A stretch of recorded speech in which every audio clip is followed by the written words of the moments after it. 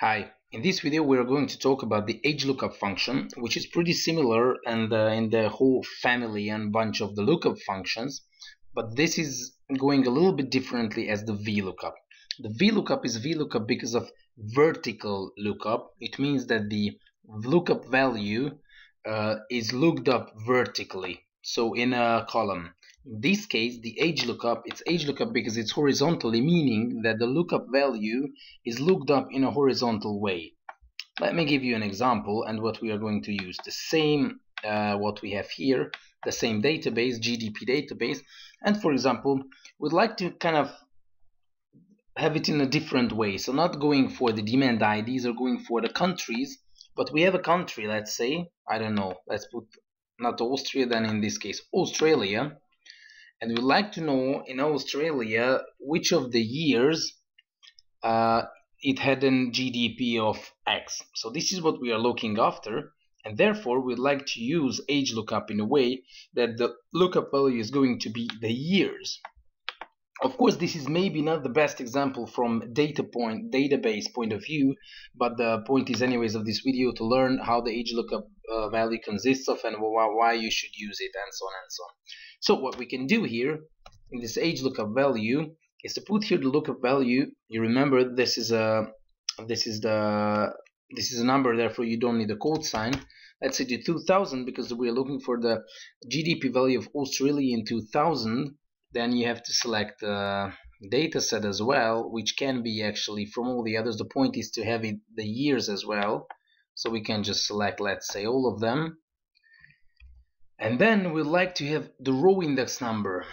Of course, in this case, the first row, it always needs to be the first row, the one where the looked up value is placed. So it means this is the first one, and then you can first, second, third, fourth, fifth, and so on and so on.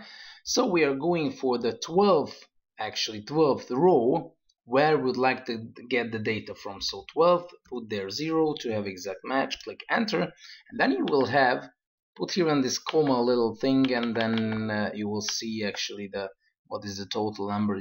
This is 1,000 separators are there, and that's for it's easier to check it. So we can see that in 2000s we had this I don't know, 415 billions of dollars of GDP or growth, which was actually produced in the country in 2000. So this is how the HLOOKUP value looks. We need an HLOOKUP value, which in this case is not going to be in the column but in the row, and it's kind of similar than a VLOOKUP, but it's used a little bit differently. So this is about the HLOOKUP. What I would like to, some pros and cons, is pretty similar what you could have seen in my other videos regarding VLOOKUP. It's actually easy to use. It can handle like huge databases. It can collect data from all the base, so you can extract this data, and even you can just one more plus, you can combine it with other, let's say, buttons or with other formulas in Excel, and then it will be pretty much automatized. However, there are some downsides as well. Here, first of all, the reference formula, you always have to fix it if you don't want the table array to move, and then it will give you wrong data, a wrong result.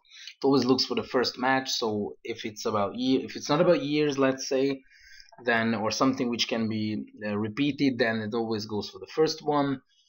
In case of not case sensitive, it's actually regarding not of the years, but if you're looking for letters and then it's like capital or small letters, it doesn't care, it just go for it, and it's the same for the HLOOKUP value. So that's a cons. And then it's manuality. I meant that in this case you have to kind of count the rows, what we wanted here in the 2000s. So you had to go like 1, 2, 3, 4, 5, 6, 7, and so on and so on and so on, and count it till the 12th. Although you can automatize it by inserting one more column, let's say with the numbers, and then you can just refer to that, drag it down. But in this case, don't forget to press F4, and then it will be fixed, the table array, and it's not going to be moved. So these are actually the pros and cons. I would pretty much propose to use it. It's really easy to use, and it's pretty useful. Have fun.